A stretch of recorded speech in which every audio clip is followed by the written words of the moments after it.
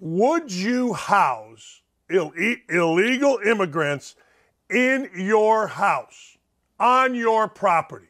Would you do that? I think most of us wouldn't. And maybe that makes me a bad guy. Maybe that makes me somebody that isn't going to heaven. My whole life's goal is to get to heaven. I don't know if I got a shot. I don't know if I don't have a shot. I got no idea, right? But that's my goal. So here's the deal. Here's the simple deal. Would you house them? State of Massachusetts is now asking families to house illegal immigrants. That's what they want you to do. As a taxpayer in the university, or excuse me, in Massachusetts, they want you, ladies and gentlemen, to house illegal immigrants. No.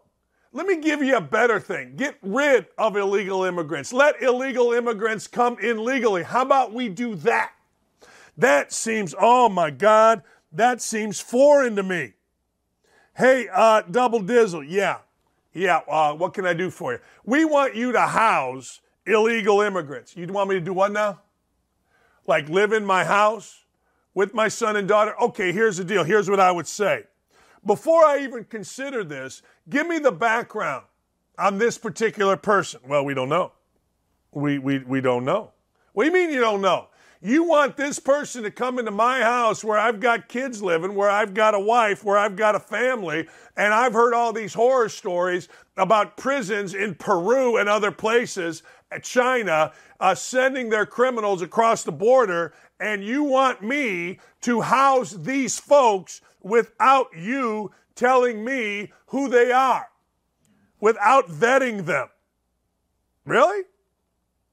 That's what you want? I don't think so. No, I don't think that's what we're going to do here. What should really happen is this. If you voted for Joe Biden, and of course we have the rolls, you house illegal immigrants. You. And by the way, last I looked, President Obama has a $12 million mansion. Joe Biden has two $5 million houses. How about sign up for it? What? Why don't we do that? The great sanctuary state of Massachusetts, the original, bring us your poor, you're tired, bring them all. I don't know. The governor, this is on August 8th, a couple days ago, declared a state of emergency. A state of emergency, Governor Healy? In a sanctuary state? What are you talking about? She cited the influx of migrants seeking shelter at a time when the cost of housing in short supply continues to rise. There are nearly, listen to this, 5,600 families or more than 20,000 people, many of whom are migrants, currently living in state shelters, including infants, young children, pregnant women. This is up from around 3,100 families a year ago. It's an 80% increase. Well, wait a second.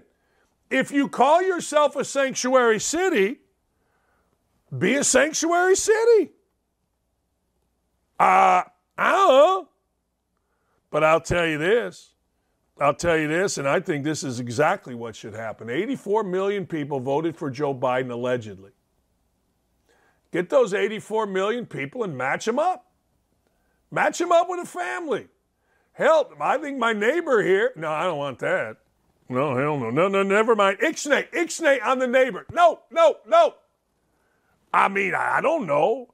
It kind of seems like, maybe that's what should happen. Will it? Oh, hell no. Oh, hell no. But should it? Oh, hell yeah. Oh, hell yeah. Of course it should. You and I both know that. You and I both know that that's exactly what should happen. You voted for this crap. And oh, by the way, another 24 billion of our money, yours and mine, is being sent, or at least asked by Joe Biden. Another 24 billion is being asked to head on over to not the border, Not the fentanyl crisis. No, no, no, no, no. No, no, no, no, no. To the Ukraine to fight a war where I've seen pictures of everybody hanging out on beaches. Look, Massachusetts, we go back to it, has a population of 7 million. They're declaring a state of emergency over 20,000 immigrants. Brownsville, Texas has a population of under 187,000. They've encountered 15,000 migrants in 1 week. Oh, poor Massachusetts. All right. Okay. Consider hosting an illegal immigrant in your house. Let me consider. No, that's as much as I'm considering. It's like I wouldn't let Greg Doyle, the writer for the Indy Star, who was a friend of mine, stay at my house when I got divorced. He was moving to Indy. I originally said, hey, why don't you just stay at my house for a few days? Get yourself squared away. Then I heard, he told me, of all of the affairs he was having with women. He put in an article that he was having an affair, and we were talking about a woman in Charlotte. I didn't know about a woman in Charlotte. I knew about an ESPN reporter. I knew about his neighbor. I knew about him stalking, his words, not mine, his coworker at her church on a Sunday. He called me. So I said, no, you know what? I got a young daughter here. I got an 18-year-old daughter going through a divorce. She doesn't need some strange dude that doesn't apparently have great morals. She doesn't really need him in our house. Doesn't really need him. So I wouldn't let that guy live at my house. Do you think I'm about to let an illegal immigrant that I got no idea, has he murdered 6 people? Why does he want to come over? Is he a dreamer? Is he a killer? Is he a robber? Is he a rapist? Not a chance in holy hell am I allowing it. Hell, I wouldn't let Doyle. No chance I'm allowing these other folks. The world's nuts.